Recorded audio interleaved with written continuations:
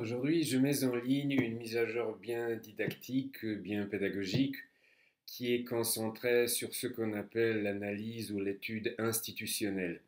Et si vous êtes des étudiants d'économie, de sociologie, de loi, des Sciences Po, vous pouvez souvent avoir à faire à ce qu'on appelle l'analyse institutionnelle, donc à l'analyse de l'influence ou de l'influence mutuelle entre la loi, la norme légale et la vie sociale.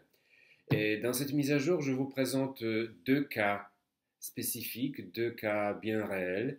L'un est la loi luxembourgeoise sur le fonctionnement des marchés financiers et l'autre est une loi votée très récemment en Australie. C'est une loi sur la transparence eu égard à l'influence étrangère.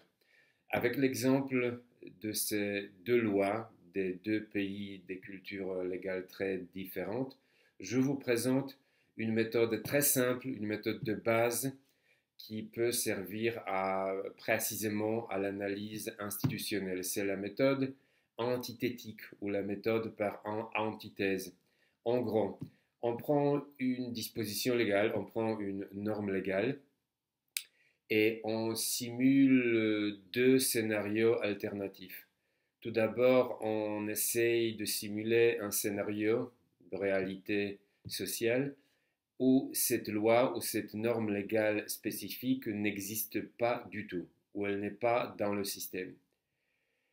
Et d'autre part, on simule une réalité sociale où, au lieu de cette norme légale, ce qui est en force est la négation ou la contradiction de cette norme légale, si vous voulez, son opposé logique. Et dans ces deux cas, vous pouvez voir que des normes légales différentes peuvent marcher comme technologie sociale de manière très différente. Elles peuvent fonctionner dans le contexte de plusieurs réalités alternatives possibles ou dans un contexte social où il n'y a pratiquement pas d'alternative à cette norme précise.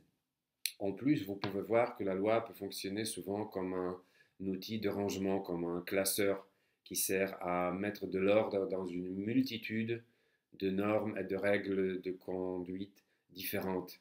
Je dirais dans une multitude de principes dispersés dans le contexte social. Alors voilà une mise à jour qui peut vous servir euh, pour enrichir votre répertoire d'analyse légale, d'analyse institutionnelle. Et comme toujours, je vous souhaite une bonne lecture et une bonne journée. Salut!